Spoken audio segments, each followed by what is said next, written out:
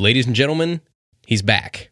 On today's episode, we are joined by the one and only Shan O'Gorman. So we chat about seemingly everything under the sun. We go into depth on temperature changes, depth changes, oxygen levels, light penetration, and how all of those affect both the bass's behavior and biology.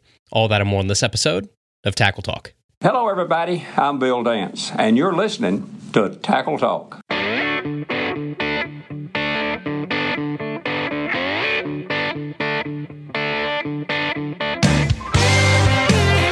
Welcome to the Tackle Talk Podcast, brought to you by American Legacy Fishing and Outdoors. World-class fishing gear, unmatched personal service. Now, here's your host, Andrew Hayes.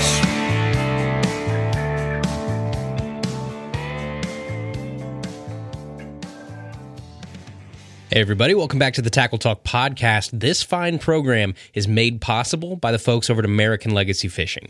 And right now we are smack dab in the middle of some insane sales that ALF has going on. They've had them for the past couple weeks, and they've got them for the next few weeks coming up. But the biggest of them all might be starting tomorrow. So starting tomorrow, Wednesday, March 22nd through next Wednesday, March 28th, you get 40% back on a gift card with the purchase of any Dobbins rod, 6 Sense rod, Abu Garcia rod, Arc rod, or Lose rod. Any of those. If you buy anything from any of those brands, Dobbins, 6 Sense, Abu Garcia, Arc, or Lose, if you buy rods from any of those, and you can do as many as you want, you're going to get 40% back on a gift card that a lot of people are actually using to build a whole combo. So if you want to do some math here, let's say that you buy like a Dobbins Champ XP, like a 734C for $270. You're going to immediately get back $108 on an American Legacy gift card that you can then use to buy whatever the heck you want. So that's a free Shimano SLX reel, right? A really cool like $99 reel. It looks really sweet with a blue Champ XP. That would look great. You can go with a Daiwa Fuego, or you could use it to take money off of your next purchase. So if you want like a Daiwa Tatula, if you add an extra $20, you got a $109 gift card, add another like $20 and you've got a Tatula. So you can do that with any 6 Sense, Abu Garcia, Arc, Lose, or Dobbins rods right now through next Wednesday over at American Legacy Fishing. Basically a 40% rebate on your rod, which is a killer deal. So head over there right now, and you guys know the drill. If what you're looking for is not on sale, it is now because you listen to the right show. So we have the code TACKLETALK10 that can save you 10% off almost everything on the site. 10% off reels, baits, line, other rods, whatever you need, we've got you covered. TACKLETALK10 over at www.americanlegacyfishing.com. All right, folks, we have a great show for you today. It's a long one, as it always is, every time that this gentleman graces us with his presence. It is Shan the man, Mr. Shan O'Gorman. And I know most of you know who Shan is by now, but if you don't, if you're new here, Shan is an aquatic biologist, and we've had multiple shows with him at this point over the years, and for good reason. And what I really, really enjoy about Shan is that he knows his stuff, he's passionate about fisheries management, but above all else, he doesn't sugarcoat things, he doesn't do this like whole mush mouth routine where he'll say one thing and then 2 seconds later he contradicts himself, like unfortunately a lot of people in our industry do. He doesn't do that. He's a straight shooter, and he talks about these things in terms that us regular folks can understand. So no giant words. He has really great analogies and metaphors that he uses to help you understand what he's talking about, and he just gets right to the point. So we've had Shan on a few times over the years as a standalone guest. He also kicked off what ended up being probably my favorite project that we've ever done since the show started, our 4-part series called The Bait Breakdown. He's episode 1 of that. But today he's back to touch on a wide variety of topics that we actually hinted at in the intro, right? Depth changes, temperature changes, oxygen levels, light penetration, and more, and how each of those affects the bass, how it affects the forage, and how it ultimately should affect our approach as anglers. So with that, let's jump right into our conversation with Mr. Shan O'Gorman. All right, ladies and gentlemen, we are joined today. It is at aquatic_biologist on Instagram, aquatic biologist on Facebook. My man has a YouTube channel now. He's been on every podcast under the sun since he's been on here last time. It is everybody's favorite guest, Mr. Shan O'Gorman. Shan, thanks for coming back on, man. Oh, thanks for having me back on, man. I really enjoy it. So if anybody has lived under a rock for the past like 2 or 3 years, this is your, I think, 4th time on this show, I believe. Yeah, which is funny because I don't think we've had anybody on the show more than once probably, except for maybe my buddy at Jigmasters twice, but I mean, this is fourth time, and you are everybody's favorite guest because these are the fun episodes where we get to kind of dive into either scientific facts and sides of things, or to kind of debunk a little bit and say, hey, these answers really aren't as cut and dry as sometimes we wish they were. So if it's okay with you, I got two topics I want to hit today. I want to hit temperature changes, and I want to hit depth changes, if that's all right. It sounds good. And we can talk a little bit about thermoclines and temperature gradient changes that way, and lots of things. It gives me lots of ideas. Cool. So I kind of know, obviously, like if we want to start with temperature, what lures I like to throw at certain temperatures. I'm not probably in terms of a great grip on why scientifically or biologically these lures work at certain temperatures, but there's just certain things that as an angler you learn over 5, 10, 15, 20 years of what you're supposed to throw during certain seasons and what you're not supposed to throw during certain seasons. So I kind of want to work our way through from like January to December in terms of what a bass's annual cycle looks like with temperature and what that does to them. So let's start with wintertime. And I know wintertime for me is different than wintertime for you too. Down south, obviously, I'm up in Ohio, but we get these like brutal temperatures where you've got water temps in like the high 30s. You've got these fish. I know they're cold-blooded, but they're predatory fish. I know you hear that they are lethargic. You hear they don't want to chase things. What does that type of temperature do to a predatory fish like a black bass when it's in these high 30s, low 40s temps? That's a real good question, man. So you led yourself right into where I wanted to start, and that's kind of the biology of the fish and how how they relate to that. That's the kind of the most misunderstood thing. There's no difference in the fish, the difference is in their metabolism. Because so let's think about it this way: a fish breathes through its gill, and that gill membrane is extremely thin, right? So oxygen can pass across it and oxygenate the blood. Well, there's a massive amount of heat loss there because it's so thin. Any of the blood that happened to be warmed in the fish and the muscle, as soon as it hits the gill, it's lost. That heat is lost. So the fish will basically be the same temperature as the water because of that heat loss. Okay. Now there are certain types of fish that have evolved to beat that, like tuna especially. They're amazing. Like their blood vessels look like a basket, and that's called a rete, R-E-T-E. And so when the warm blood coming from the muscle is going back to the gill, it's woven across the blood vessels coming back. So the heat transfers across, and a tuna is actually like 6 or 8 degrees warmer in the water than every other fish around it, which gives it a huge, quick muscle twitch advantage. And that's why they crush the souls out of everything around them, because they're actually warmer in the water. Bass, unfortunately, are freshwater fish. They don't really have that. There'll be reets in different parts, like sailfish have like reets in their brain. And they don't even really know why. At least I don't know why. I don't remember them telling me why. Obviously, it'd be to an advantage to have their brain a little bit warmer, right? But, that is kind of nature's way of evolution trying to combat that heat loss at the gill. So, excuse me, we have to remember that our bass are going to be there. I kind of just, when I use temperature, I'm thinking about that as far as like, how active will that fish be, right? But then there's always like so you hear the winter slow down. But you can also, we all know, like through experience with quick pause baits like jerk baits, you can entice a strike, right? Well, yep. Now you're hitting on an instinct that's very much like a cat playing with like a feathered toy. Okay, it's not really hitting that to eat it. Right? So the cat might not even feel like playing. But if you twitch that toy in front of it, it'll jump, right? That's what the bass is doing. You twitch that bait in front of it, and it's an instinct, So it's not really a feeding response you're getting with a jerk bait in the winter. You're getting a strike response, or a reaction strike, as some people call that, that's important to understand the difference between the two. If you're on a feeding bite in the winter, it's probably going to be slow. They're probably going to barely pick it up. You're barely going to feel that jaw close. Probably going to be dragging on the bottom, jig, super large swim bait, whatever your choice of weapon there. Whereas the feeding strike is going to, or the reaction strike is going to be the reaction strike, much like the summertime. And it's on, it's a kind of an aggressive thing. But I kind of differentiate those two behaviors. I'm either dragging extremely slow, or I'm out there at the reaction strike with the jerkbait. And I do go to the jerkbait quite a lot.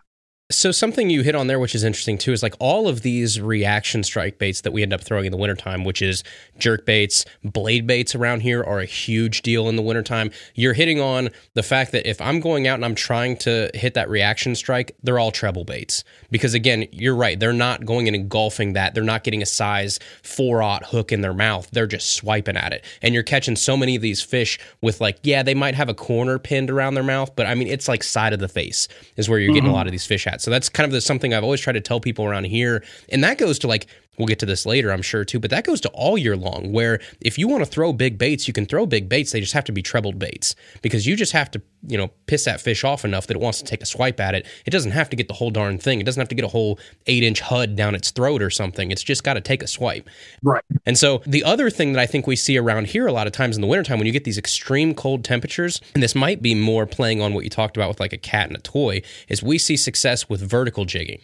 Like vertical jigging in the wintertime kills. Obviously, it's like a necessity when you're ice fishing because you're fishing through a hole and you don't have a choice. But even if you were on a boat, right, a lot of these people are catching these vertical jigging fish. Is that because when you have that reaction strike, you're still not making that fish chase anything? You can just kind of draw it in, and then you're right, you're in a contained area where it's up and down and they can strike without all of this effort of going and chasing a chatterbait, chasing a crankbait, chasing a swim bait that's blowing by them. I think, that's a great point you're hitting on there. I mean, you still kind of have to hit them in the nose with it. You know what I mean? They're not going to come like they come from, long distances to chase something. But the vertical pattern in the ice, I kind of stole that from up north. I did some fishing up there, many years ago, but they did a lot of vertical jigging, like you said, and we don't do any really hardly like in Georgia. Like I didn't learn about that. I learned about that up north, Yeah. I realized real quickly, and this might help some of the tournament guys. I'll go to vertical patterns on high pressure lakes in the summertime because they don't see them. And summertime's, again, one of those places you can find those fish and they're not super mobile. It's one of the 2 times a year, I think, winter and summer, where those fish are like, they found their spot and they're in the spot. And so once you find them, it's just like a guessing game, really, to, like you said, bonk on the head, basically, and just find the area where you want a vertical jig. Yes. And on those suspended fish, that's a good pattern to be on if you can get above them and know what depth they're at.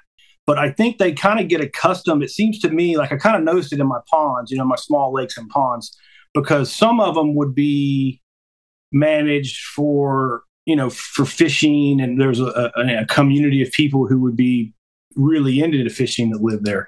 But many of them were not. Many of them weren't managed for fishing at all. They're just managed to look good, And the ones that I noticed that you could go to vertical patterns on. I think the bass get accustomed to the lures kind of coming at them. Like if you think about a wheel and how the cast works, you looked at it from the side, it looks like a wheel, right? Kind of an oblong, like an oval shape, right? It goes out, it goes down, it goes around. They get used to that and they don't hit it. But as soon as you change your pattern, go to vertical falls, you start catching tons of fish on those private waters because there's not the pressure's not there. All you have to do is kind of be better than the guys who were there, not all the guys in Ohio or Georgia or wherever you are, right. Public, and I've noticed that like you could just go to like a simple lizard, a weightless Texas rig and just let it fall and they'll hit it, it's just, the things you notice when you work on lakes. So at these low water temperatures, and again, a lot of this we're going to talk about today is relative because my low water temperatures are different than your low water temperatures, and I understand that. But when you're in like a winter pattern, right, and these fish, wherever they are, that cold water is also relative to them. So if you're in Georgia, I don't know what your water temps are, but like a 50-degree water temp could be freezing to that fish, where up here, they're starting to get like pre-spawn at that point. But it's all relative. But when they're in these kind of like more lethargic, more low metabolism type times of year, like wintertime, do you think that size of forage matters? And if so, I see two arguments for this. Like, on one hand, around here, we downsize all the time because it's just kind of like dumb lizard brain says, oh, this fish doesn't want to eat, so a smaller bait is going to have a better chance of getting eaten. That's why we're dragging these little Ned rigs and stuff. But on the other hand, I can see the argument for if that fish wants to have the least amount of effort that it has to exert for the most reward, a big, dumb, slow glide bait or swim bait or something big that will hold it over for longer could be a better fit. So do you have an opinion on that either way, on what they look for when the water's cold? I don't know if that has anything to do with cold. I'm not sure. But I do favor larger baits. And that's hitting on a different kind of an instinct, but very much like the reaction strike instinct we were just talking about. I don't really know if there's a fancy term for it, but I've heard very much kind of an it's worth it instinct. You know, they instinctively know that larger meal is more beneficial to them. Larger bass especially are exceptionally good at it. You don't see the large bass, like even here, like you can, if you're shiner fishing, you're fishing with a small shiner, you're generally not going to catch a big bass on it. You need a big shiner. Yeah, I'm not saying they never eat small shiners, but the biggest fish that I've caught so far, shiner fishing, have come off bigger shiners. And it's keying on that it's worth it instinct, you know? So I like to think about it this way. If you're fishing a large bait quickly pausing, you're hitting on two different types of instincts. You're hitting on it's worth it, and you're hitting on reaction, right? And I think when you start stacking those things in your favor, I mean, it's kind of like poker. Is it winning strategy? Probably not, but you're giving the probability to yourself to give yourself a better chance at winning, right? I think of fishing kind of like baseball. It's more of a game of failure than it is a game of success. You're going to lose a lot more days than you win, right? So I try to put all the probability in my favor I can. I think those two things kind of go hand in hand. And I'm not saying that I don't downsize. You know, you got to sometimes. You're all over the place. I'm all over. I'll throw the tackle box at them if I'm not catching anything. I'm switching everything up, you know? But yeah, and there's different parts of the country too that seem to be like you talk about downsizing a lot. I think Ohio's one of them. Maybe it has to do with like what types of forage you're dealing with. Downsizing seems to work really well certain places. You know, I've noticed that. So as we make our way out of winter and we start to go to more of this like pre-spawn patterns, around here it seems to be like 50 to 55 degrees is really when these fish kind of start to get a little bit more active. They start making their way toward these like spawning areas and pockets on these lakes.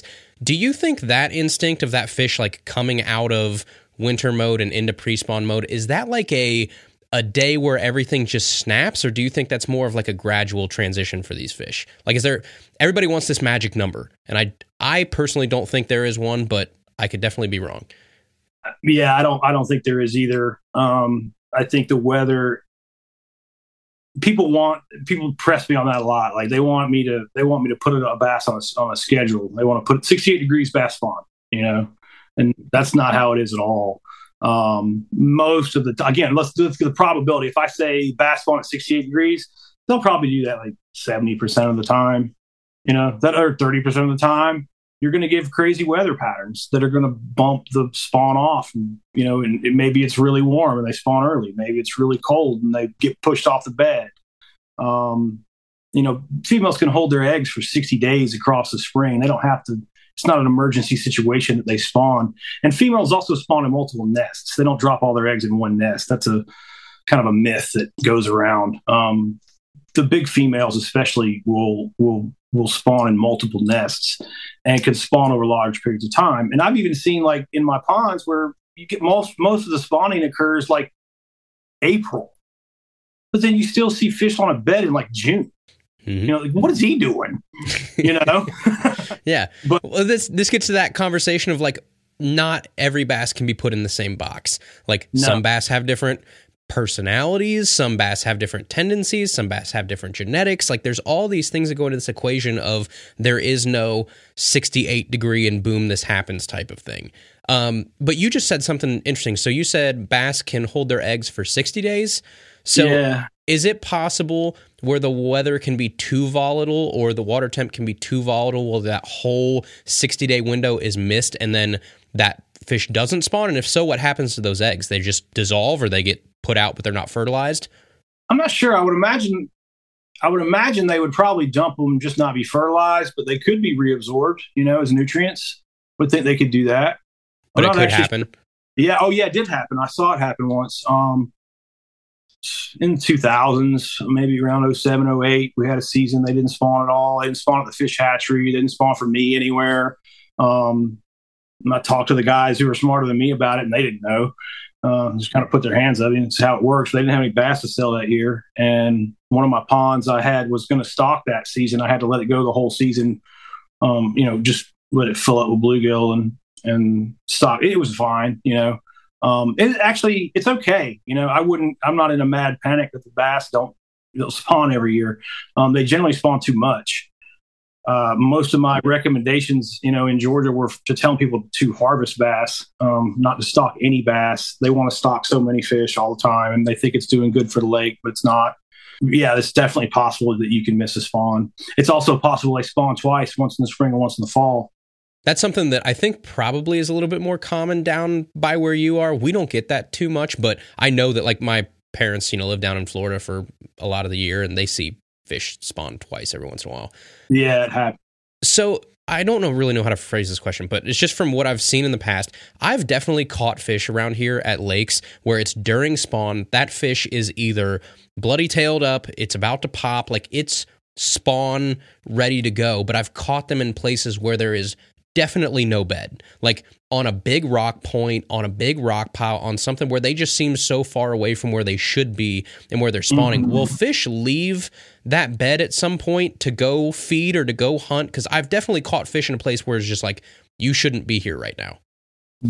I get that a lot too, and that's the part where people confuse what shallow water means. Okay, they think every single bass in the lake is up there in 18 inches of water making a bed spawning, and that is not how it is because they have avian predators to worry about. Generally, the fish that are up really that tight on the bank are immature fish that don't know what they're doing because they access themselves to. You don't usually see a 9-pound bass laying with its back up out of the water. It's going to be off in 6 or 8 feet of water on one of those beds. Well, we don't have 9-pound bass anyway, so we don't have to worry about that. She's going to choose the bed that doesn't expose her to the birds. Yeah. Right. There's eagles. I saw 6 bald eagles today, and the bass are not as shallow is 6 feet, 8 feet, even 10 feet. Is your lake 200 feet deep? Then shallow is 25 feet. It's relative. And when we start talking about temperature, and we've already kind of touched on, it's relative between Georgia and Ohio. It's relative in temperatures. It's there's a lot of variables, and you can't just put everything into a box like that, like black and white. This is how it is, because it's not how it is. It's important to understand how it is and understand all those numbers and say, hey, we've got this 65 or 50. You mentioned that 55-degree water temperature. One thing that popped into my head on that, when 55 hits, those crawfish come out. That's their spawning kick there. So that when I see 5.5, I'm thinking crawfish patterns because they should be creeping around, crawling. And those crawfish are kind of weird. They're not spitting out crawfish babies till later. They're literally just spawning, just collecting sperms and eggs, and that's all. There's no babies going everywhere. So, you can stay. It's the adults. It's the bigger crawfish that are coming out at 55. And like the last podcast, I got so much good information from the bait, the crawfish guy. I listened to that 3-4 times. Yeah, I love that. If you haven't listened to that, go back and get that. I got so much listening to him. I don't want to even disrespect him. Just go listen to him. I won't talk about crawfish anymore. But when you said 55, that's the first thing that's coming out, and that's a good thing to be aware of. And then you get up into the 60s, and you'll start getting the bass. They'll get the crappie first if you have those. And then the bass will come on, and then the bluegill should be after them. Bluegill are monthly spawners everywhere in the country. When the water temperatures are about 70, they start, and when they drop below 70, they stop. However many months you have above 70 is how many spawns you'll get out of your bluegill. And that's why they're the best sunfish to have, because they can replace themselves during the growing season, where a crappie spawns in the spring. People throw it at me all the time. Well, crappie are foraged too. Yeah, they are, but they don't replace themselves. So if you have a population that's predominantly crappie forage, it runs out. And it runs out before the fall gets there. So what you'll see is bass that are heavy on poor forage lakes, whether they're crappie or green sunfish or whatever competitors you have. You'll see bass that are really long and skinny because they'll have forage at the beginning of the season and it'll run out by the fall. Yeah, your refresh rate's not there. It's not. And bluegill just consistently pump fish in there. So bluegill are definitely the best. And whenever I see lakes that are chock full of small green sunfish and crappie, I don't even fish them. All right, everybody. We'll get back to Shan in just a second, but first, let me tell you, I spent the past better part of like 2 days planning, placing, drilling, running wires, sealing, and laying out my brand new electronics setup in my kayak. And when it was all said and done, the final piece was to add, of course, a battery. And the battery that I hooked up to that and trust running everything all year long is Dakota Lithium. Now, to be honest, I'm hooking up quite a bit of stuff to this one single battery, and it takes it like a champ.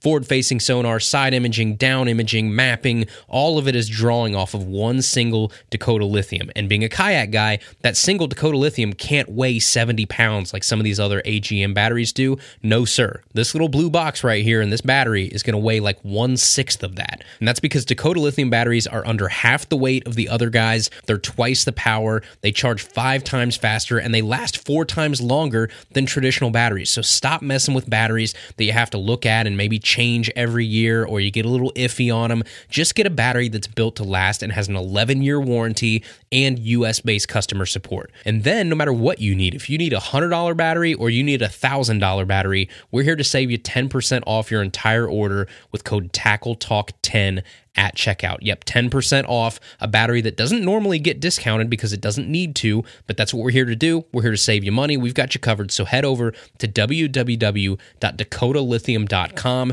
and save 10% off, the best in the business, by using code TACKLETALK10. All right, let's get back to our conversation with Shan O'Gorman.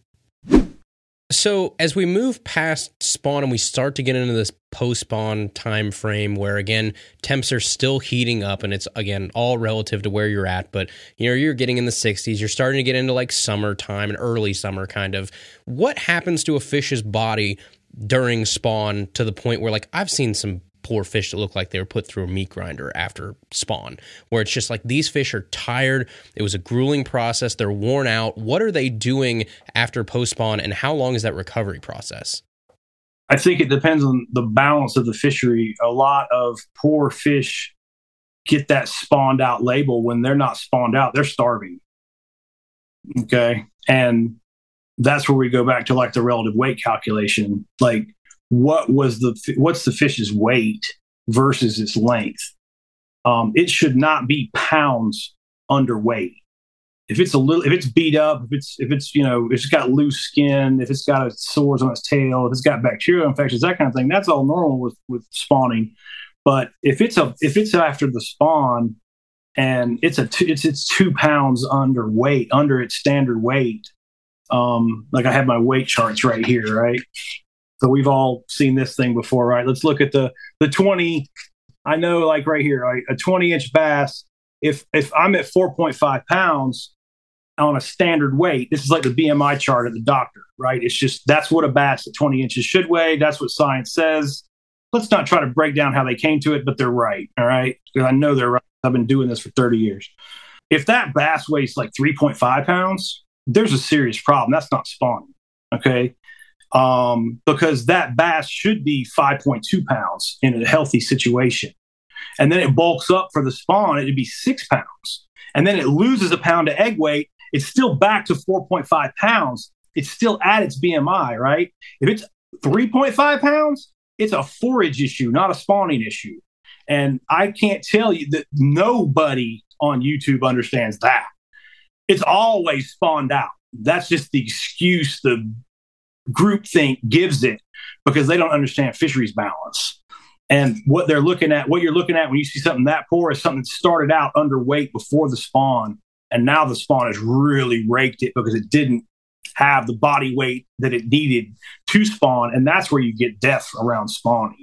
So yeah, it's the spawn is just accentuating other problems usually, and that's why it's so easy to see in certain fisheries. Like, you're right, I'm thinking of certain ones around here. There's only maybe 1 or 2 lakes around here I can think of where that relative chart is right, where those fish are on the dot. I mean, there's certain lakes where I've never caught a 20-inch fish that was under 4.5, probably 4.6, 4.7. But most of them around here, if you get a line burner 20, it's going to go like 3.8, 3.75, like, because they're just not super healthy fisheries around here, obviously. Yeah. But you're right. I guess the ones where I've seen these fish that I've always called so spawned out have never been those lakes.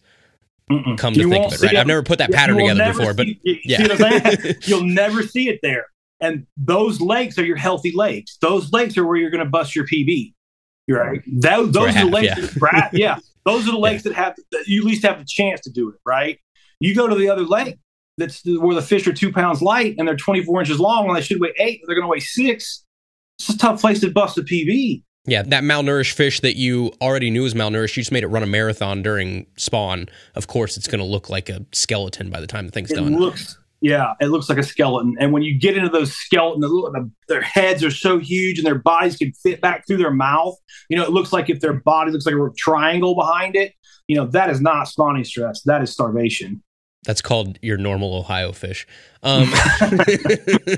So obviously, as we get out of post-spawn, we start to go into these summer patterns. And the thing that everybody always says, summer fish are deep, summer fish are deep, summer fish go deep. And I think to a certain point, that's correct. But I'll let you touch on this a little bit. I know for a fact there are spots in our lakes where it can be the hottest day in the summer. There's not a single fish in this area of the deepest part of the lake. And I'm sure part of that has to do with thermocline. Part of that has to do with where fish are and aren't going to be this time of year. But how deep will fish go during summertime? How deep will you see them go relative to obviously where they were during spawn? And can you dispel some of those myths about that just in the summertime go to the deepest part of the lake? Because I don't think that's right. They don't always do that. And again, we're getting into do the fish go deep in the summer? Yes. Do all the probability says 70% of the time? Yes, they are deep in the summer. But there are fish that never leave the shallows. Okay? I've seen the studies. I actually just saw a real good one on YouTube. I can't remember what it was called, but go look up, there's a study about tracking fish. I just saw it. They tagged fish and they tracked them. It looked like an old TV antenna you have top of your house. They could point it around the lake, and they could go find where the fish were at. And one of the 8-pound bass they tagged never left 2 feet of water. Just a resident shallow fish, yeah. Stayed there. And some of the fish would go to some of the fish were gone. Some of the fish just disappeared. And some of the fish would go to 2 specific places. And they weren't always exactly where you thought. Many of them would be an isolated stuffs out on shallow water flats with nothing else around them. Yeah. And one thing I just picked up was one of those crazy, my buddy sold it to me, the sonar that sees the fish live. Oh, you got forward facing. You got live scope. I just put live scope on the boat. So what I'm really interested in with that is just exactly what we're talking about there. Where are these fish at? Because of that and because of my experience, I know that study is dead on accurate. There are some fish especially the bigs. I had places in my pond. I had a 4-acre pond one time, and there was one spot down by the dam in the corner. There was nothing really there. I could see on the depth finder. It was 8 feet deep. There may be a secondary point. I mean, a 2-foot little bump out, on the edge of the lake right there. But there wasn't really not much there. But it always held big fish. But it never held the same big fish. I never electrofished the same fish twice off that spot. I have done that a few times, but I never did because it would be too much difference in weight. You know what I mean? You get one 7 pounds one year, and the next year, it would be one 9.5 that completely didn't look like that fish. It couldn't have been that 7. And then the next year you pull an 8 out that you've never seen, and you tell the guy with the net, just get ready because the big fish is about to come up. They have, fishermen know they have holes. And I think that really pertains to those bigs because they can do what they want. It's like Debo. Yeah, I have this theory in the rivers too, where we see this all the time, where the best spots, like there will be resident fish that sit in that eddy for years, it seems like, because that is just, it's the alpha smallmouth in that spot. There's one spot in that eddy where they can sit and it's a bait buffet and they're going to chase all those little squeakers out. And they're like, no, I've been here for 7 years. Like, this is my spot. Go find somewhere else. You see this with trout a lot too, I think, like brown trout, where it's just their hole. There's one alpha brown trout in that hole, the big buck beak, 7-pound brown trout. And he's like, nope, I've been here for 5 years. Like, this is my spot. You all can go up and down the lake or up and down the river, and you can go shallow and deep or whatever. This is mine. And so we see that sometimes too. But you hit on something cool, which I saw in another study too. I don't think it's the same one you're talking about, but it was a tracking study, and they found that so many of these fish had two spots where they would go back and forth and back and forth. And they would, and like basically their annual track would be along this straight line from point to point. And depending on what time of year, they would be on that line somewhere, but it was just they're roamers and they have their two favorite spots. Do you see that from time to time too, of these fish that just seemingly have a point A and point B programmed in their head? Yeah, I think they do, man. And I think food's going to drive them, and when those spots, just like you just said, are spots where they're eating, and they're going to go back to it because they've been fed there. You would too, it's not rocket science. But what I find interesting about that is none of those fish in any of those studies were all doing the same things. They all had kind of a different thing going, and it really made me think, like, you've got to open your mind up a little bit and think kind of outside your experience and outside the things. And I'm really looking for, like, one guy asked me a real good question on the page about what's the bass behavior when the water is stained versus when it's not stained, like when it's clear. I don't know. Do they act like it's at night all the time? Are they loose off the structure? I don't know. But hopefully with forward facing, I'll get a better, maybe be able to see something like that. So around here, just from years of fishing, there's a difference of how fish will act in stained water based on if that's the norm or if it's not the norm. So if it's not the norm, like if they're in a river system and it floods out and it goes crazy, our fish just hunker down. Like they find a place, they find some boulder to sit behind or something, and they just hunker down and they wait for the thing to be over. Or they go up in weeds that weren't normally underwater that are now underwater, where they can just get out of the main current so that they can survive through this 3-day flooding event, and then they just go right back to whatever they were doing. Seems to be their pattern in the river. But then in lakes, like one of the lakes I was talking about, actually one of the better ones, is just a stained, gross lake, and it's always stained and gross. That's how it is in the middle of summer when we haven't had rain for 4 weeks. It doesn't matter. And those fish are so used to that stained water that you can throw like crystal clear baits at them and they don't care. Like that, you don't need the blacks and blues. You don't need the dark colors. They'll eat anything because that is their norm, and they've been so conditioned to hunt in dirty water, which is cool. Yes, and I've seen that as well. So, is there such thing as too deep in the summertime? Sure. Now you get into lake size, okay, and this is where people get confused. Ponds are not lakes, okay, and they're not managed the same way. And they don't kind of work the same way. Like if you're going to build a pond in your backyard, I would tell you don't dig it deeper than 8 feet deep. Now, in the north, maybe you want a little more depth for the ice, maybe 10, 12 feet, maybe some protection from the cold. But that would be the only reason. We don't have ice here, so we don't even need it. So I tell my guys 6, 8 feet is all the water depth you need in a pond, because the water in a smaller body of water will stratify. You'll get a thermocline a lot shallower in a pond than you will in a major reservoir. Like back home, Lake Lanier was very clear, 30,000 or so acres, 45 feet deep is thermocline. And in big lakes, you can get oxygen under thermocline. It's confusing, but in ponds, you generally don't get oxygen under that thermocline enough to support fish. In lakes, you will. But the point being is the oxygen levels start to drop around 45 feet in Lake Lanier. They're going to drop around 6 feet in a 1 acre pond. I don't care if you have a 400-foot deep 1 acre pond, you're going to have oxygen 6 feet deep. The 394 feet below that won't have any fish. There's no oxygen down there. It's not a lake, right? So it's all relative. It's very subjective. It's very like, where are you? Like one thing I'm noticing here in Florida, like people automatically assume these fish are so hot. These fish are they're in a hot climate, right? There's super hot temperatures. They're accustomed. Actually, what I'm starting to notice is, and it's really starting living in Florida and having stocked these Florida bass all these years, is really starting to make sense. Florida bass don't live in hot environments. There are so many springs here. The water temperature is 70 degrees all the time. Okay? In the winter, in the summer, it doesn't matter, right? It's 78 degrees out there right now. I just got off this afternoon, Okay? There's springs that stabilizes the water temperature, right? So and I've seen it in ponds everywhere. When you see a cold snap bump onto your Florida fish, they shut down. They do not like temperature change, right? And now I'm starting to understand why, because they evolved in a place that the water temperature doesn't change that much. Florida is not, the water temperature is not that hot.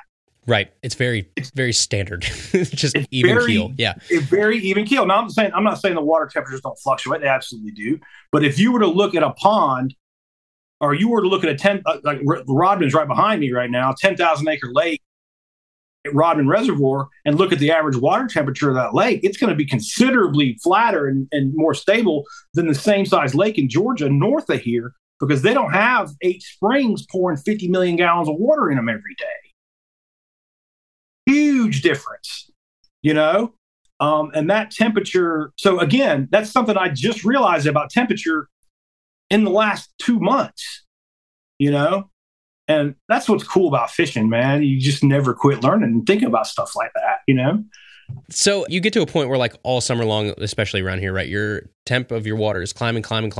At some point, you hit this point where it's not crazy, but it starts to gradually fall, obviously. Around you, does that have a different effect on fish than it does around here? Because around here, you start to get that, we call it the fall feed bag, right, where they just hit, and it seems to be like a day, where I was making the argument earlier that in pre-spawn, I think it's very gradual. I think these fish just, kind of slowly start to get into their pre-spawn ways, and there's no magic temperature. Around here, it seems like there will just be one day in the fall where everything just goes bananas, and these fish go bonkers, and they're bonkers for the next, 2, 3, 4 weeks. Do you guys have that down there too, or since your temperature is so standard, you don't see that as much? It's probably not as pronounced as what you're seeing, but we do see that sometimes. Yeah, it's very similar.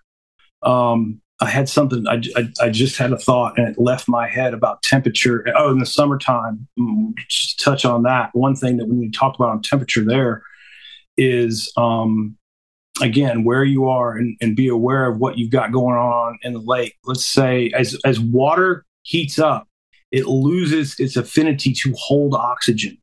So what that means is the hotter the water, the less the oxygen. So when you get super hot and super weedy, you've got a dangerous situation, because those weeds consume oxygen at night. People don't realize that. Plants respire at night. Trees make oxygen in the daytime. They use it at night. They don't use as much at night as they produce in the daytime. It's a net positive oxygen production thing. That's why they produce oxygen for the planet, but they respire at night. Plants respire at night. So when you have a lake that's chock full of weeds in the heat of the summer, the lowest oxygen levels with the highest oxygen demand, you've got a serious problem. Huh, that's interesting. Yeah, I'm trying to think, I guess the ponds and the lakes that I do well night fishing at aren't weedy lakes, so I guess that probably makes a little bit of sense. Interesting. Is that why, obviously, because these ponds especially, right, where you're going to try and fish them in July and late July, it's like you have to drag a black worm like it's going this much every hour, right? It's just the most painful type of fishing ever. Is it just because the oxygen is so low and that's why we think fish get, they slow down and get more lethargic in the summer? Well, I'm not sure about that, but I told you that. I'll tell you this. Does it make sense now why fish go deeper in the summer? To get away from the weeds? Think about it more. It's colder water, has more oxygen. It's a more comfortable place to breathe. But then there's just those outliers of those just gross 9-year-old fish that are just I don't care, right? Here to struggle it. I like it here. So your smart fish are going deep. Yeah, your fish that, any of your fish that are higher oxygen requirement fish are going deep too, like trout. That's what makes cold water fish our cold water fish. Cold water fish means high oxygen requirement fish. So things like bluegill that stay relatively shallow for a lot of the time, right? They just don't care either. They don't consume as much oxygen, or they're fine. They're just maybe probably a little better suited to deal with the heat, and they don't, it doesn't bother them. They'll stay shallow until you get under 4 parts per million, and then the fish just die. They suffocate. It cracks me up that a fish like a bluegill that's such a vulnerable species in a lake or whatever just hangs out in like the most vulnerable spots. Like, yeah, I know they hang out on like structure and stuff too, but I mean, especially in the summertime, like you'll just be in the middle of the lake, or you'll be, over on the bank, and you'll just see bluegill this far under the water, just swimming exposed, don't care about anything. Like they're so stupid sometimes. Well, they're very young, and there's a lot of them born, fortunately, because they need to be. But that's another great point too, because that's what makes a bluegill such good forage for bass, because they inhabit the same areas. Blueback herring, not such a good forage for largemouth bass. They don't inhabit the same areas, right?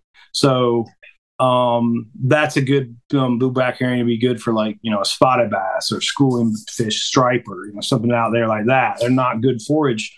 And that's why, like, that's how the scientists kind of figured it out. Like, our stocking strategies that I use they're science-driven stuff. They're research projects done by scientists. This has been proven by science that, these are the fish that you want to stock into a pond.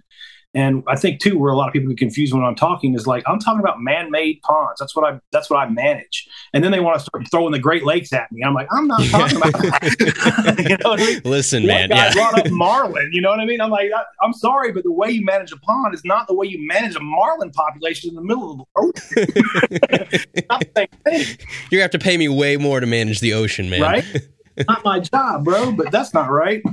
So this is a question I think you might at least have an idea on. So when our fish go into their fall mode and that temp starts dropping in the fall, and they do get into this like feeding frenzy really around here, how much food can a bass put away in one day? Because around here, this is the time of year where, like, if you want to break your personal best, it's fall around here. It's not spring. It's fall. Yeah. But these fish just balloon up like crazy, and they'll eat with 12 things still in their gullet, and they don't care. How much weight relative to the fish can a fish eat in a day? It'll eat what it can fill. I used to do a research project with a guy getting a PhD in, like, it was something to do about GIS studies and how watershed affects biodiversity of fishes. And we sampled fish 35 streams twice a season, so 70 times. We sampled fish. Well, one of the times we sampled fish, very rare for us to have them in Georgia anymore, or anywhere near Georgia. I don't know. We might have been in North Carolina at that point, but we caught a very small smallmouth in the electrofishing sample. And, that's something very rare for us. That's very normal for you, but we were just like going nuts. We kept him alive in a 5-gallon bucket all weekend. We had little fish in there for him to eat. We took him home. My buddy, fisheries guys always have aquariums, so we had plenty of aquariums. We got one. Yeah, we want to watch him. And so we put him in the aquarium, right? Well, my buddy puts him into an aquarium with a 9-inch clown knife. And I'm like, that doesn't. Two things that have never usually met before. 3-inch, smallmouth bass, and with a clown knife, he's going to get eaten, bro. He's like, well, I don't think he's going to eat him. I'm like, I think he's going to eat. I think the clown knife's going to jack him. Oh, was I wrong? Oh my God, was I wrong? It took about 2 days for that smallmouth to figure out. And there was some other fish in the tank too, some algae eater fish and whatever. I don't even remember, but there was some fish in the tank. He figured out the food that we were dropping in came from the top. When that lid opened up, no, dude, the first 2 feet of that tank with that smallmouth, he got a running start. I saw him do it. He got a running start, hit that clown knife in the gill, headbutted him, killed him. First thing he did was kill that clown knife. 3-4 inch smallie, jacked him. And then you put goldfish or whatever. We get feeder goldfish, or we get bluegill that we sign up from one of the school's ponds, whatever. Nah, bro. All of them. He would open his mouth, two would swim out, he'd eat another one. His belly full of marbles is what he looked like. He would literally eat, gorge, just like. And won't stop. Yeah. Won't stop, like a drug addict. Yeah, will not.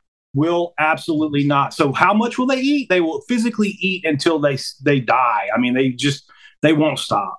You explained why all of us up here eat, sleep, and breathe smallmouth right there. Because they're a whole different beast. I caught one in a creek maybe, I don't know, 3 years ago. And this thing, I mean, when I say fingerling, this sucker was like probably 2 inches long, 3 inches long, maybe. It's probably pretty similar to yours.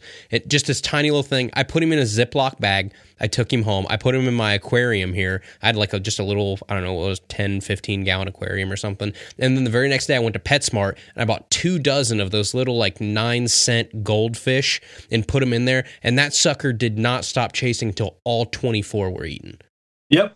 Same thing. I mean, just, and you looked at it and he was wider than he was long because it was just, the belly was sagging. I was like, he's got to stop at some point, right?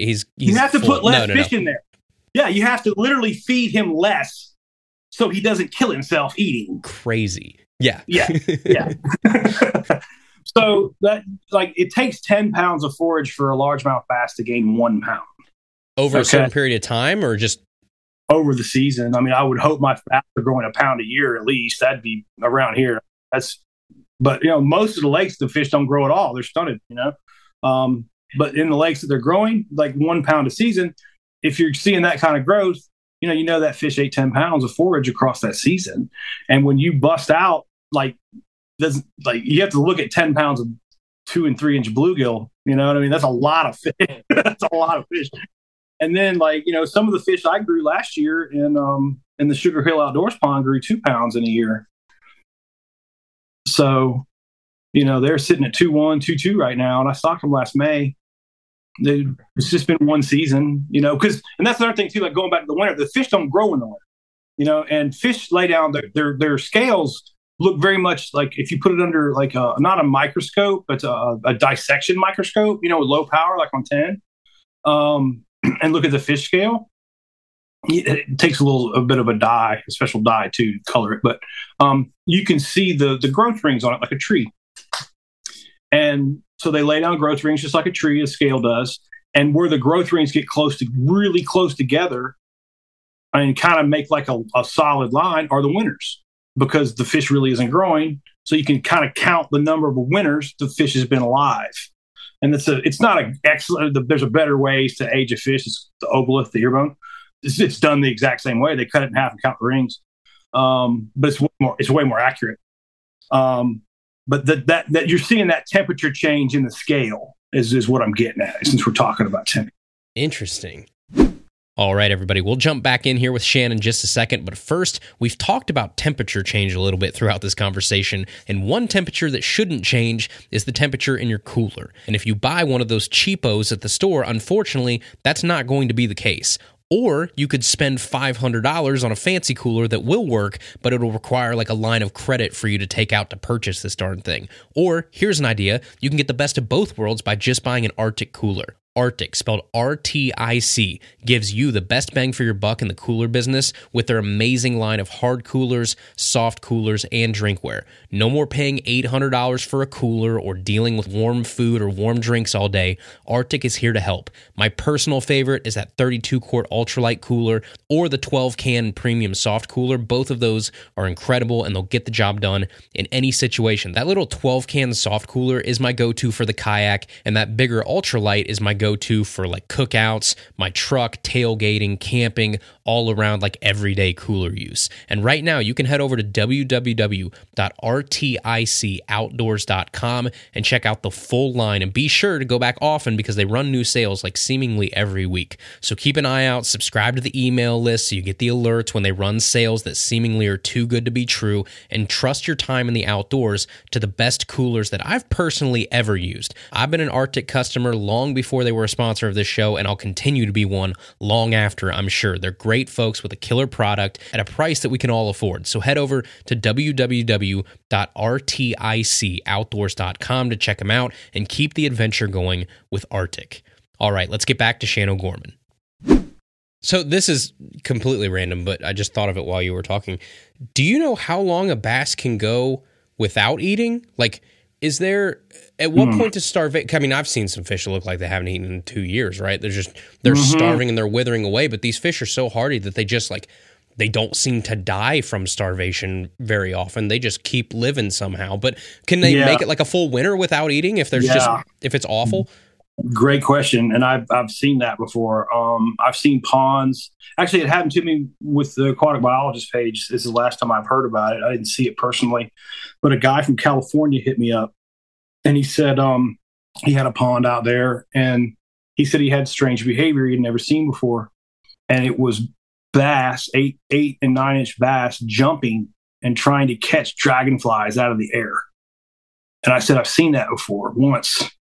And the guy stocked only largemouth bass in the pond. They had no forage. They're starving, yeah.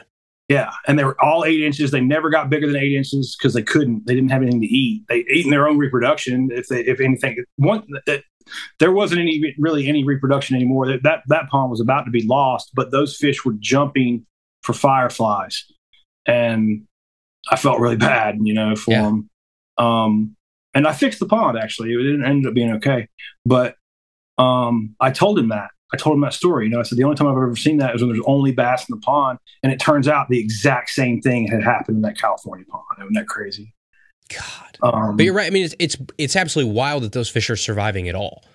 Exactly. And I wish bass weren't that tough because most of my bass are in such poor condition that if they would die, it would motivate people to do something. But now we're going back onto that. They don't understand this thing. You know what I mean? They don't understand. They don't even care. And if the fish aren't floating dead and causing that kind of problem to alert the people, then nothing gets done about it. Yeah, no mortality does not mean healthy. Like those are two totally different things. Totally different things, yes. And that's why I harp on the relative weight because, health of a fish can be measured, And I can measure this relative weight, can measure bass, can measure bluegill, can measure red ear. I can do smallies, I can do spots. This is not just something for largemouths. So like in a pond situation where I'm not primarily work small lakes, where your primary forage is bluegill and your primary predator is largemouths, and I have these types of charts that tell me bluegill should weigh this, bass should weigh this. Okay. So like you said, you go out to your lake, do they weigh that or do they not? You've just established something with a measurement. And you're not making guesses, right? You're not guessing at anything there. All right, you've measured it. And there's a big difference between a measurement and kind of a theoretical guess that you've heard from somebody else, When you look at that relative weight and you see it, it. It's because you measured it. It's much like, I don't know, I had a conversation once with a guy who was a carpenter. And he said that he could look at a bass and tell how much it weighed. He didn't need a scale. And so that's interesting. Can you build a house with no tape measure? And he laughed at me. Of course not. And I was like, and you can't look at a bass and tell me what it weighs accurately enough to do my job either. You have to measure it, and you have to measure it properly. But when you do, you understand a lot. You can get a lot off those little graphs. And again, going back to our temperature and then that weight, understanding that the fish are feeding all and going into the fall and feeding up, and you see that bulking up, So go measure those fish at one lake in Ohio, and then go to the next lake down the road, and you're not seeing fish that heavy. That's giving you information. It's a good point about your relative chart too, is that, and we talked about it earlier, but it's not an excuse what time of year you're measuring that fish as to it's June, right? They just spawned. Of course, they're not going to. It's like, no, that's the minimum. That's the bare threshold of what that fish should be at any condition throughout the entire year. If it's above that, fantastic, good for you. But this is the minimum of what it should hit. Well, let's talk about it this way. Okay, so I'm looking at a fish with egg weight, right? let's say, and I just saw this actually, I had a 24-inch fish that had egg weight. Okay. Well, I look at my 24, it should be 8.1 on my chart. This fish was like 9.2, but it had egg weight, right? Well, how much egg weight do you think a 24-inch fish has? It's probably going to be like 1.5 pounds, right? So when it loses that, when it lays those eggs, it's coming back down to that 8.1, 8 pounds safe range, right? Bass bulk up for the spawn, right? So if they bulked up, laid their eggs, and are 2 pounds underweight, that tells you where they started. Way underweight. Yeah, that's a good point too, that spawn can also mask unhealthy fish, right? By making them appear as healthy because you're weighing them or you're looking at them at their peak biggest of the year when they should be well above what your relative chart says. And now you're talking about what guys do to me all the time. Well, I caught a 24-inch fish in March that weighed 8.2. I'm like, well, it laid 2 pounds of eggs and went back down to 6.4 or whatever. Yeah. It's in terrible condition, bro. You're not paying attention to me. Is the amount of eggs a fish will produce at any point determined by age, or is it just the size of the fish and the weight of the fish? Fish, not the age of the fish, because you can have a fish, those 8-inch fish that were stocked with no forage, probably 12 years old, 8 inches long. The length of the fish does not matter when they aren't growing properly. Does a fish ever get old enough to lose the ability to reproduce, where it's still like alive and healthy and okay? It's not going to spawn because it's 13 years old? Probably. I would think they probably at that point the stress of the spawning, will probably kill it. Probably kill it. And you get a lot of death in fish populations too, like random. You get death every day, and that's where your turtles come into play. They're your garbage compactors. They're going to clean that right up. They catch the dead and dying fish, and they do a real good job of it. And that's why you don't see as many dead fish, because you have a turtle population. When the fish population starts dying at the rate the turtle population can't consume it, now you've got a serious fish kill. Yeah, I mean, that's a good point, too, when people say, I didn't see any dead fish. It's like by the time that fish is dead and floating, something has got that within minutes, right? If it's a hawk, if it's a raccoon, if it's a turtle, something, that fish is not going to be there for a day or two. That fish will be there for 10 minutes, and then an opportunistic scavenger of some point is going to take that. So just because you're not seeing the death does not mean the death isn't happening. Right, and exactly, and that goes back into like I had one post go on and on. The guys got into it about bleeding gills, fish with bleeding gills. Those fish generally die. I think the stat they told us in school is about 90% of the time. What, you're telling me you can't just pour Mountain Dew on it and they're fine? Yeah, that we had that conversation. We don't do that here. No, our fish swam off fine. Like I'm sure it did for 30 seconds. Like it's floating somewhere. Yeah. That's a good point to make about when you release fish. I talk a lot about fish care, fish safety. Just because it swims away doesn't mean it lived. Yeah. Delayed mortality is a thing. It's a very real thing. And also too, with your stocking, people stock their ponds all the time, and the fish go in the water and swim away, and they don't survive. And I've seen that many times. And people are kind of confused. Like, it's like the bad guys in the movies who just fall over dead, they don't do that. It takes a minute. It takes some time. So yeah, a lot of misinformation out there, but that's why I do the page, try to help smooth some of that over. And I learned about delayed mortality. I think we talked about this in one of the last ones, but the reason that I learned about it was when I started muskie fishing, because muskie fishing are one of the most notorious, later dying fish. Like, it swam away fine. Well, you fought it on 12-pound fluoro with a 1.5 crankbait for 45 minutes. That fish is 15 years old. That fish is definitely dying in about an hour somewhere. Yeah. Mm-hmm. Yeah. And again, that's super important depending on where you are.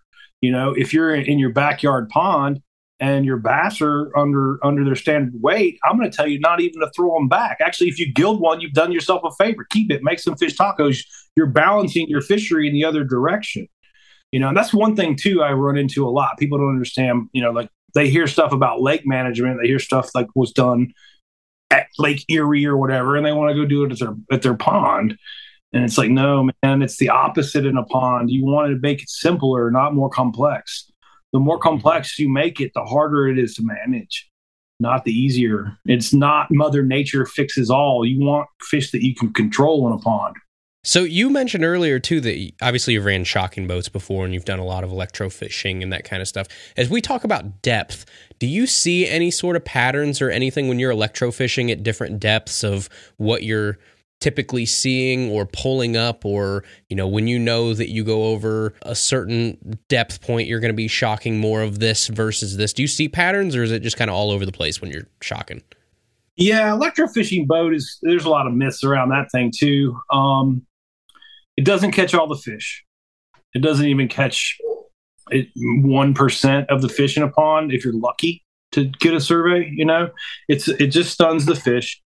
The fish, we always do it at night on the important studies because the fish break up and they're more spread out in the water column. And it doesn't really have to do, I think it has more to do with light than it has to do with temperature. But they're more loosely associated from the structure after dark. And that makes them, because the electrofishing service boat is biased. Like anything, everything has bias, right? But the electrofishing boat has bias in that it only samples fish maybe like 8 or 10 feet deep at the most. Any fish into that are going to get away. So if you have a population of fish that live deeper, you're not going to see them at all. You're also like schooling fish. It doesn't really sample crappie very well because they're just probably running away by the time you're getting close to them. If you could put a camera under the water and see what crappie look like in an electrofishing survey, it probably looks like a NASCAR race, somebody running first and last. Wherever you are, they're on the other side of the lake. They stay. I've had lakes that I shocked 2-3 years and I felt like it had crappie because my weights and my bass were subpar, and I could never do anything about it. And then, sure enough, 3 years later, boom, I find some. I'm like, okay, that makes sense. I got some competition, and I'm seeing that in my measurements. So one last thing I had on depth here, as far as I know, in one of our past episodes, we talked about like the zooplankton and the phytoplankton, all that kind of stuff, and like obviously, it's the start of the food chain where you have these little tiny microscopic things that get pushed around by the wind and they get pushed around by current. And then obviously bait fish follows them, predatory fish follow them.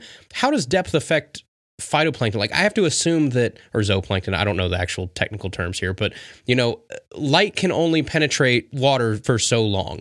And I'm sure they need obviously the light for I should know this. This is like third grade. Photosynthesis. Yeah, geez. They need that. So is it different from different depths, and is it also different for different like clarities of lakes? I have to assume that light can't penetrate as far down in a dirtier lake as it does in a clear lake. Correct. You got it all right. I mean, you nailed it. So there's to break the plankton up into two categories. There's phyto, and that's the one with the chlorophyll. That's like a plant that floats around in the water. It's microscopic. Just put pond water on a microscope, slide and look at it. You'll see it. It's green and it's weird looking. And then there's little kind of like bug looking creatures that live in there too. You'll see them. That's the zooplankton, and zoo meaning like zoo or animal plankton. And they consume some are predators, like just like bass, and eat other zooplankton, and some are like eat just foragers and eat like other like eat the phytoplankton. There's a very dynamic food web there, hundreds of species of each. You could get a PhD just in plankton, right? And a whole another entire world, microscopically. So, that now we're getting again subjective. Like Lake Lanier is a great example because it's the most interesting thing. I just talked to the biologist about. I did a talk for a local guy in Atlanta. I was invited to do. It was like a fishing, like the thing you were at up. Like a seminar. Yeah, you did like an expo. Yeah. I did that for the guy, and I called the. It was about Lake Lanier. He fishes out there, a guided guy out there. So I called the biologist, and I just got some random info on the lake. So it was like just the same lake that I used earlier, the 45-foot thermocline, right? Yeah. Okay. So this is crazy. Light can penetrate 45 feet because it's a huge lake and it's clear water in Georgia. We have it's a highland reservoir, so it's super clear. So you get deep light penetration. So you get the plankton can collect light so it can live down there. Okay. Well, 45 feet is deep, right? And at 45 feet deep, water is really cold, right? And now we draw that imaginary line right there. And there's actually multiple thermoclines in Lanier, because that's where it gets really complicated. You can have multiple ones in bigger lakes. One's complicated enough for me. I know, right? I barely understand it well enough to even speak on it, but this is really cool. So water that's colder is more dense, right? It's heavier. It stays at the bottom. Okay. So when you get a thermocline, what you're dealing with is layered water, like a layered cake. Like, imagine we make a 2-layer cake with icing in the middle, right? And the top layer is our vanilla layer, right? And it's whitish, tannish, whatever. Right? That's our oxygen layer. And then we have this icing layer, and then we have like a chocolate layer, and that's our hypolimnon is what it's called, and it's a hypolimnion or something like that. And it has no oxygen down there, basically, because the light's not down there. And that line is created in between the two as the thermocline. Okay. And so literally the warm water layer rides that temperature, keeps it above the thermocline. So that water doesn't mix. The cold water stays at the bottom. The warm water stays at the top all summer long. Okay. They're two different layers of water, just like two different layers of cake. They stay right there all summer. And then the temperature keeps them apart. And up north, you guys so when the temperature cools off at the top, then they mix, right? When the temperatures get close, that's turnover. Okay. So that warm water layer just mixes with the two. Okay. Now in Lanier, this is crazy, dude.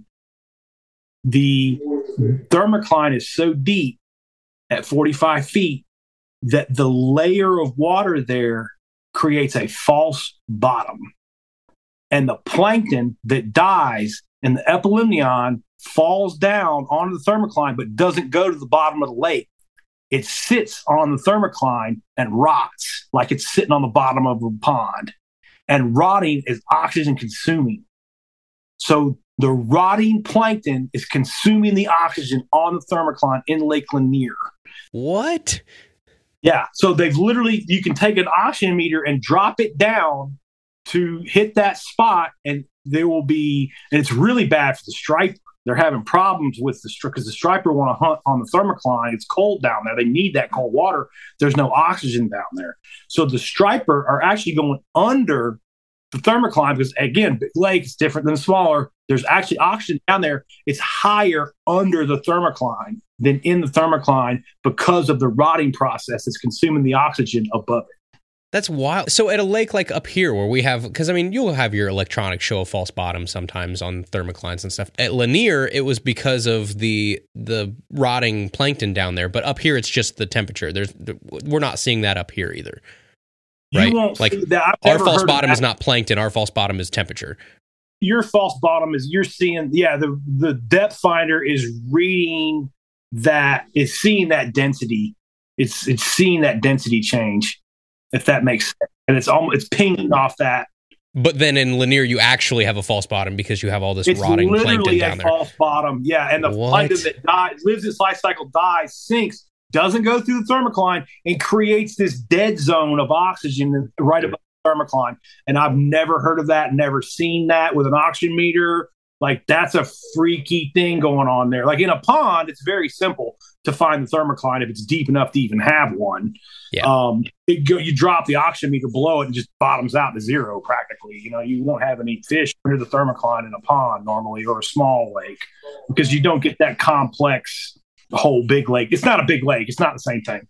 So around us, that would be the place where it's like too deep to fish in the summertime, right? Would be somewhere where you've got below a thermocline, like. Correct. You're wasting your time. Yeah, don't go under the thermocline. I had a guy do that once. He had like a 20-acre lake he built it like his favorite corner of his favorite reservoir. And he brought loaders, dug it 38 feet or whatever deep, but it was only 20 acres. And I'm like, let me guess, you boys don't, at 20 acres, you'll probably see a thermocline in about, I don't know, maybe 12 feet. 10, 12 feet, somewhere right there. So it's useless. So you've got 20 feet of water that the fish don't even live in. And see, now you've got a serious problem, because let's think about that layered cake again. It's easier to visualize that way. Let's make the chocolate layer with no oxygen, 8 inches thick, and the upper layer, the top layer with the oxygen, our whiter layer, like you see what I'm saying? See what I'm talking about? We've got a thick bottom layer with no oxygen and a thin top layer with oxygen. Turn over there, boom, dead. Because you have a higher volume of water with low oxygen, it'll diffuse the oxygen across and kill everything. And that's how turnovers kill fish. And it only happen on a deep lake usually. Is that what happens when we have like big shad kills around here in the wintertime? Like, can they just not deal with the turnover? Is that what it is? Well, shad are different too, man. Or is it just because they're pansy little fish that can't handle the temperature change? Yeah, they can be. And that's I'm not exactly sure about that, because you will get the shad die-offs due to temperature. Like it can whack them somehow. And it's just, I've seen lakes around here where you can walk around the lake and it's ankle deep in dead shad. Like, I mean, it's just right. These, and they're big ones too. Big ones. The weirdest part is that the shad kill usually affects these giant fish and the little ones are fine off somewhere. It's just these giant 12, 13 inch gross gizzard shad that all died at once. Right. And that's an indication that you are kind of bumped towards too many shad. You're in the high, too much shortage, and they're just old. And those big giant ones, again, the smaller ones are the younger ones, so they can handle the problems. But the older ones get zapped because, they're just old. Well, cool. Hey, before we let you go here, too, I know obviously you talked about you're down in Florida right now. You got some forward-facing sonar. What's on the horizon for Aquatic Biologists in the next, couple months or year? Oh, I got a lot going on, man.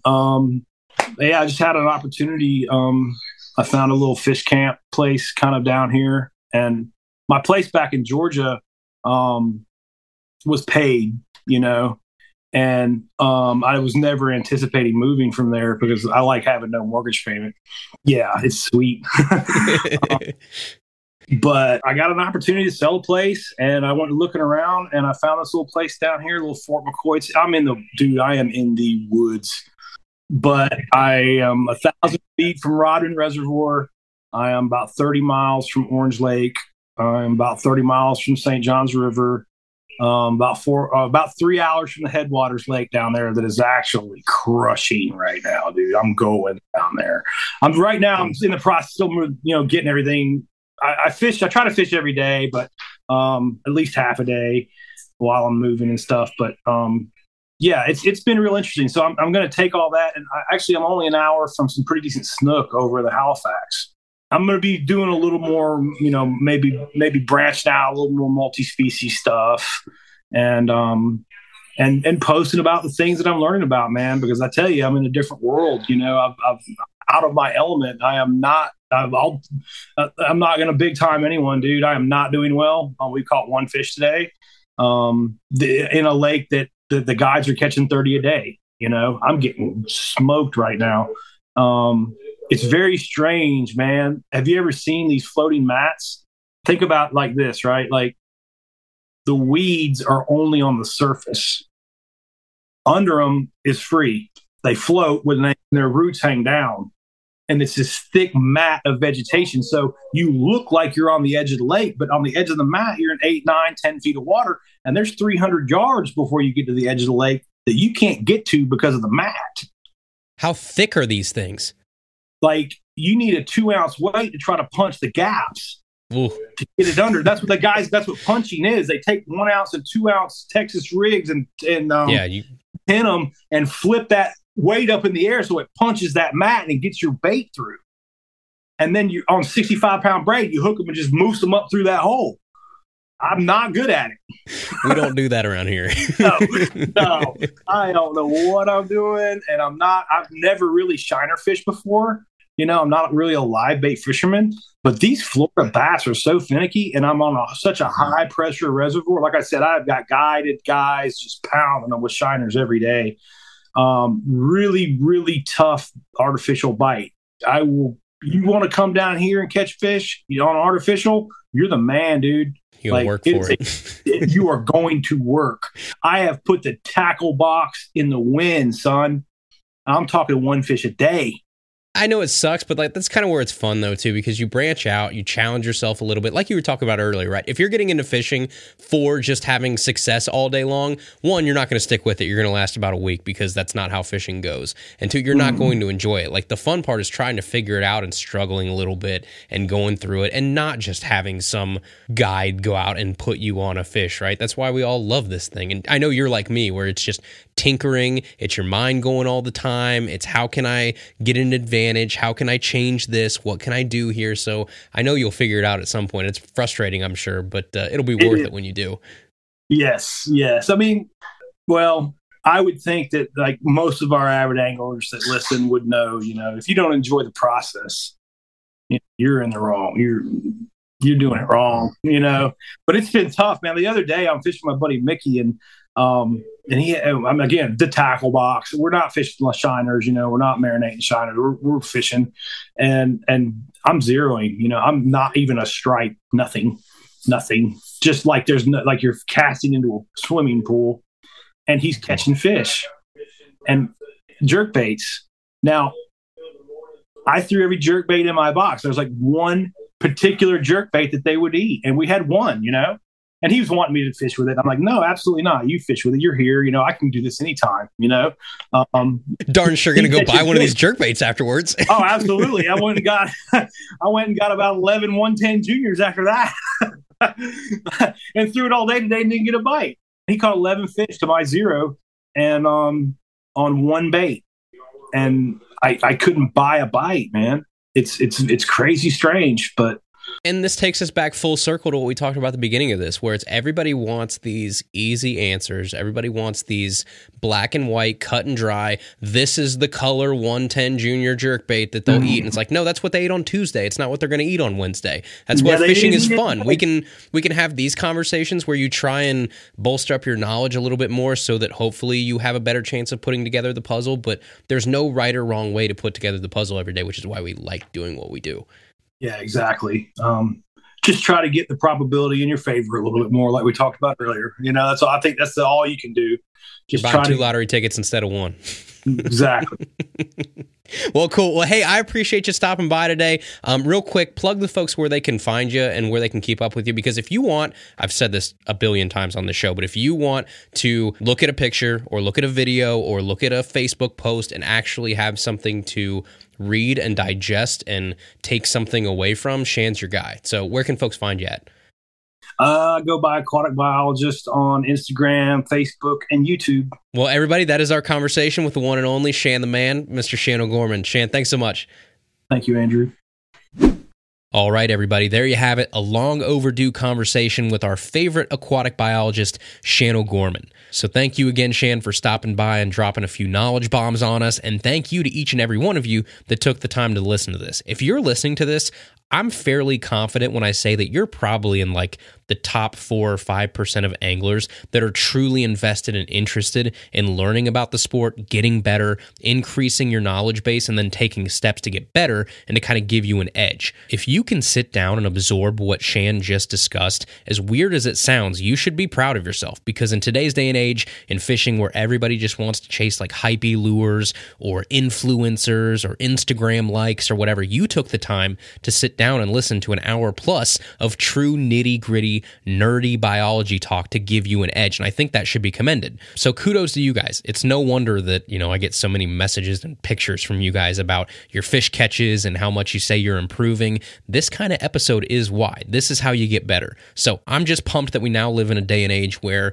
we have the internet and podcasts and YouTube where you can go down all of these avenues to soak up information and learn without technically having to like shove your nose in a textbook. And so you can make yourself better by just listening on the drive to work or while you're riding your bike or working out or prepping tackle or whatever you're doing. You are taking that step by listening to this type of thing, which I think is awesome. So a little sappy there, but all of that to say thank you for listening. I appreciate all of you. Sneak peek, I am working on merch. So yes, your emails and your messages have been answered. I'm working on sourcing out the right production to make sure that we get it right. I don't want any of these like cheap, weird t-shirts that still cost you $25 and don't fit right and they feel like they were $4. I don't want some cheap, weird hats. I want all of it to fit right. I want the right design, the right stitching, and I just want to make sure that obviously it's something that we're proud of before we put it out there. So it might take a hot minute, but rest assured, I am working on it. So we're going to have some merch here pretty soon.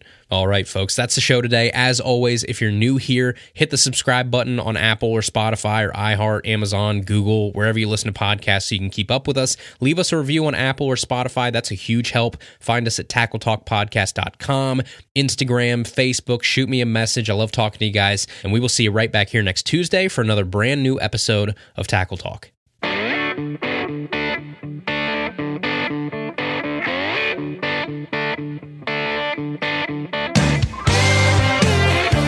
Thank you for listening to the Tackle Talk podcast. Tackle Talk is produced by Andrew Hayes. Copyright 2021. Please subscribe on Apple Podcasts, Spotify, or wherever you listen to podcasts.